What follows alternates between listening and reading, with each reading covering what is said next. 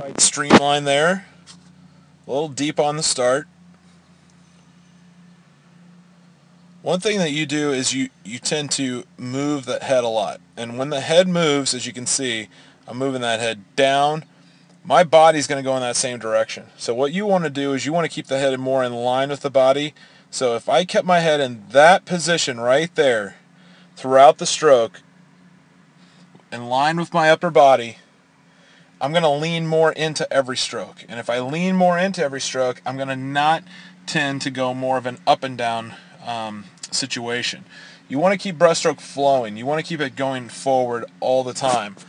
And the one thing that you want to watch too is you're kind of bringing those hands and those elbows in really close to the body. So as you get more tired and you get into a longer breaststroke, that's going to create more of a hiccup, and it's going to create more of a slower tempoed breaststroke because you're stopping each time, and you can kind of see you're stopping there. Get the feet turned out just a little sooner and work on your timing. As you finish out that stroke, you want then the feet to finish their kick. It's kind of like that extra oomph at the end. You can see there, head position is a big thing. Don't want to drop the chin in next to the neck, and don't want to have a lot of movement in it, because if I bring my head down and in, I'm actually going down. I'm actually going back before I go forward.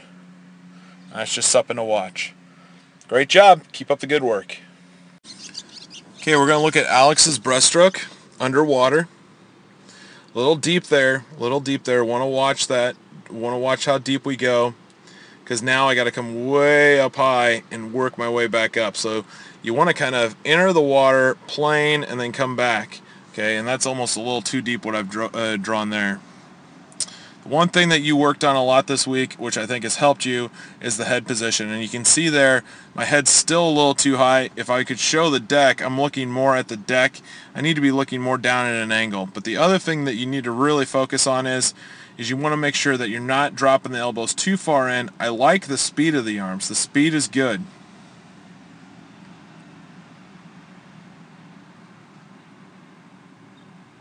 So here I come off.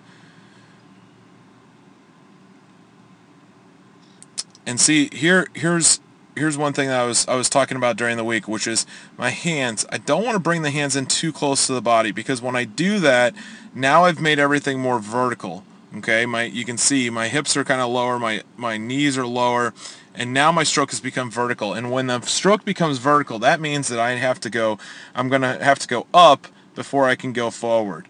And so that's just something to think about. When we talked about the ski jumper mentality in terms of keeping the head in line with the body, that's going to make me go more like in this motion across the pool. So that's just something to think about as we continue to look here. The other thing is, watch the head position, watch where I'm looking. Right now you're looking straight ahead. We want to be looking more down at an angle.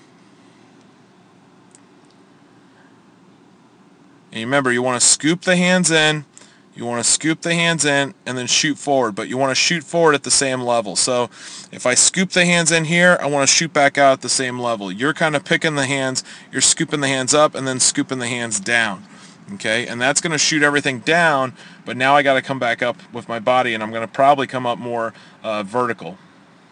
Overall, great job. Keep up the good work, and I like the changes you made during the week.